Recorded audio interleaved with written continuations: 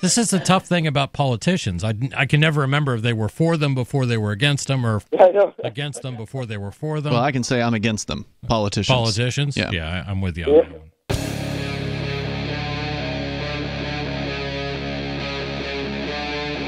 Free Talk Live. Ron in New York, who wants to discuss the 2020 election. So I got some good news for anybody who is a principled libertarian.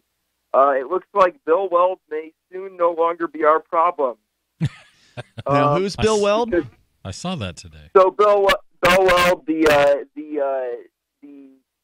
moderate neocon who, or the wolf in sheep's clothes, essentially, who essentially, when he was governor, he was pro-gun control, he was pro-eminent domain. He was pretty much the exact opposite of a libertarian. Mm-hmm. But then a week before the Libertarian convention in 2016, changed his party affiliation to Libertarian so he could be the nominee just because he was the governor of Massachusetts.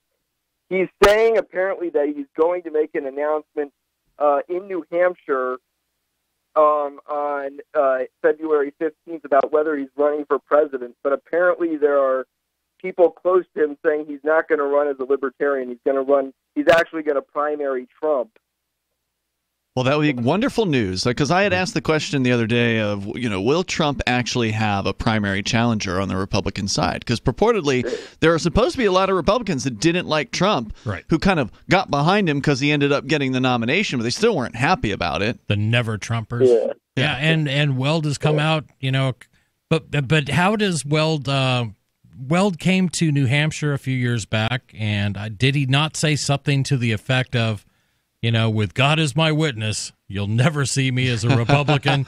You'll never see me as anything but a libertarian again as long as I live, so help me God. Wasn't there something like that? Yeah. I think there was. Right now, I guess the GOP is flipping out about the idea, and I guess I think Ronna McDaniel, I think her name is, the Republican, the GOP, the head of the GOP, or the GOP chairman, is saying, oh, well, he can run as a libertarian all he wants, but we don't want him. Right. And I guess Corey Lewandowski was calling him an opportunist.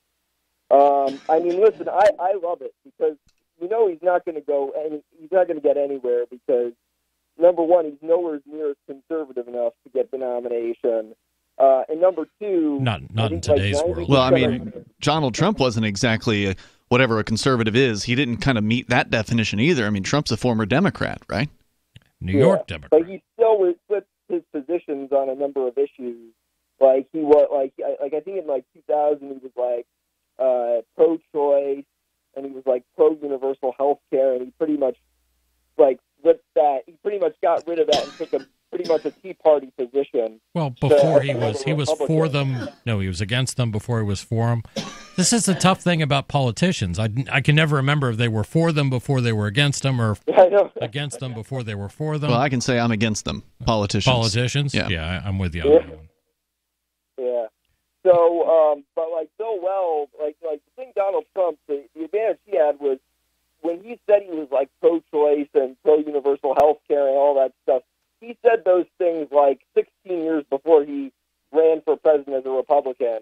Right. But Bill Weld, just a couple years ago, was saying, "Oh, I'm pro-choice and I'm pro all these things that Republicans don't agree with." So that's going to be a hurdle in his path. And plus, I saw a poll that 90% of Republicans supported Donald Trump. It was just the politicians that were.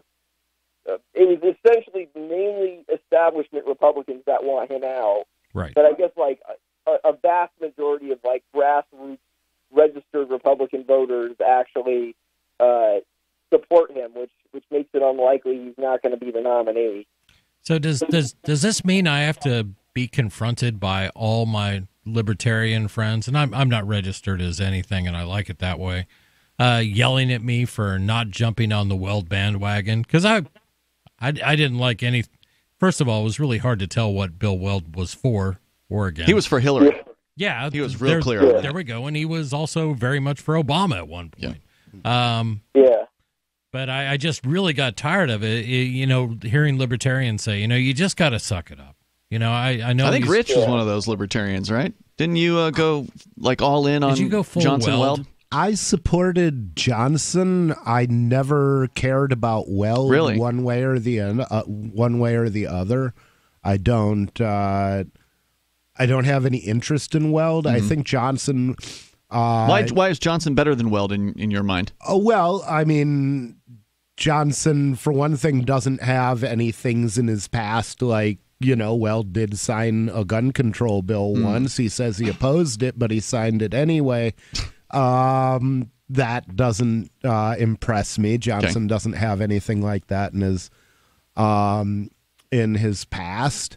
I mean, Johnson didn't make a priority of eliminating the bake the cake laws. That wasn't as big a deal to him as it was to some people who just, that's the most important thing to them. You gotta protect yourself from gay cakes, but nobody else. I mean, that is my only complaint about Johnson. And Johnson didn't even say keep the law.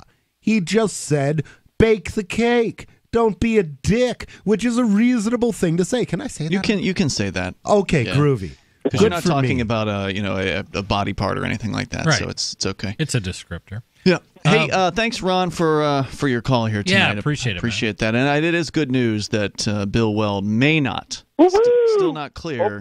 He may not be running as a libertarian this time around. It's not going to hurt my feelings. Yeah.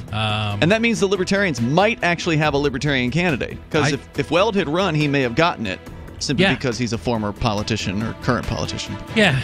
And believe it or not, folks, there is a libertarian party out there. Occasionally they put up an actual candidate to run for the office of President of the United States. But more importantly, they run for local offices and things like that. You should check them out. Free Talk Live, 7 nights a week from 7 to 10 Eastern, live on the Liberty Radio Network at LRN.FM.